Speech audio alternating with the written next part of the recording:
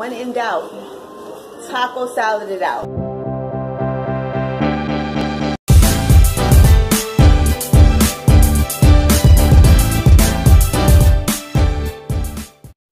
Good morning, YouTube, and welcome back to my channel. If you're new, please make sure you hit that subscribe button and the notification bell so you will be alerted every time I post a new video. But as you guys know from the title, this is going to be another what I eat in a day. I'm about to drink my morning coffee. And I started adding something new to it. It's MCT oil. This is not sponsored. I just picked this up at Walmart because everybody in the keto world been talking about it for forever. I'm late to the game. Not sponsored. So I just felt like I needed to say that. But I picked this up. It says it's 100% made from coconuts, beneficial fats, sustained energy, mixes great with coffee and shakes, colorless and odorless. And I've been adding it to my coffee for a couple days now. And I mean, it really is. I don't taste it in my coffee. It really has no color. It kind of sits on top of my coffee. Like I have to keep stirring it up as I drink it, or else it like just becomes like one big pile of oil sitting on top of my coffee. But for the most part, I don't taste anything at all. So I'm going to add my cream and my sugar to my coffee. And that technically is like my first meal of the day. Alright, so I just added my cream, and as you can see, like, the MCT oil kind of just sits on top. Like, you really gotta stir it before every sip. Like, that's the one downside about it, but it helps me keep my fat intake up, so I'm not tripping off of it. So, yeah, I'm gonna drink my coffee, and I will see you guys at lunchtime. Okay, so I didn't record dinner because it was like really fast and I had stuff to do.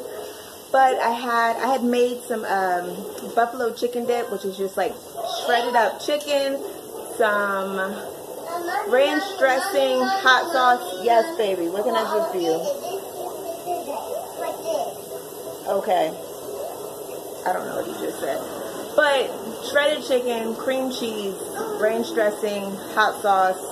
Yeah, and that's it. You just mix it all together. Oh, and cheese is in it too. So that is what I had for lunch, along with a burger. It's a weird combination, but it was delicious. That was my lunch. And all the nutrition facts are over here. But it is dinner time now, and I got a good old taco salad. There is nothing wrong with a taco salad. When in doubt, taco salad it out. Like, it is my go-to for everything. So just made a taco salad. So I was already eating some, but lettuce. I just took a burger patty and chopped it up. Cheese, salsa, sour cream.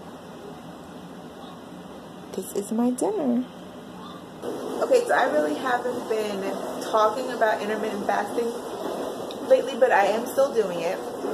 And I've come to realize that, like, I'm not going to have 3 meals a day. Like, that's just, it's not going to happen because I don't start eating until 10:30. So there's just really no time for me to cram 3 meals in there, which is kind of okay with me. So I have my morning coffee, 10:30 I have my first meal, and I try to make sure it's like something nice and fatty and filling. So that's mostly why I have like a burger or a taco salad or just something along those lines, because that lasts me for majority of the day. And then for dinner, it's something a little lighter, but it's still like high on the fat intake. So I'm guessing, like, before I was kind of tripping about not eating 3 meals a day, but I feel like I'm eating enough now, especially since I got the MCT oil. So yeah, that is the end of this what I eat in a day.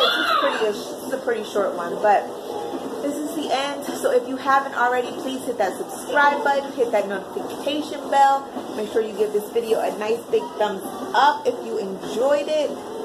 And I'll see you guys in the next one. Bye.